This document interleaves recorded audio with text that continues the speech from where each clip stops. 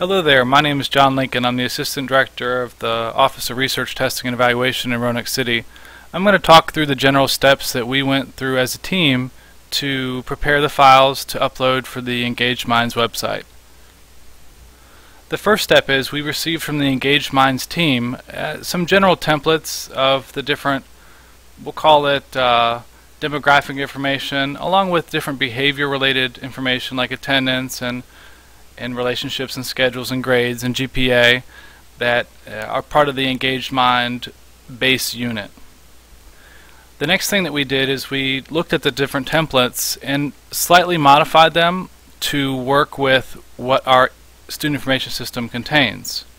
This is the general template for the courses upload that the Engaged Mind team sent us. And what I did is, using the general template, is I used Cognos, which is a report writer for our student information system, eSchool Plus, and found the different fields within our database and wrote some criteria to pull those fields for the active classes.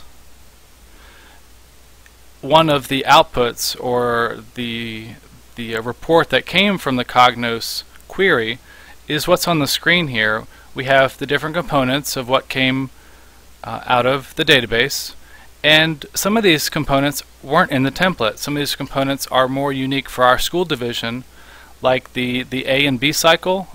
Monday might be an A day and Tuesday would be a B day. That wasn't something that was a component in the template, and the Engaged Minds team was very cooperative, and they made their programming work with our unique schedules. It's very easy to upload a file to the Engaged Minds website.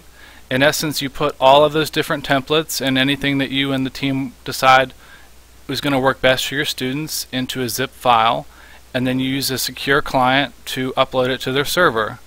What I really like about the Engaged Minds team is they're also open to customization for what the school division might need.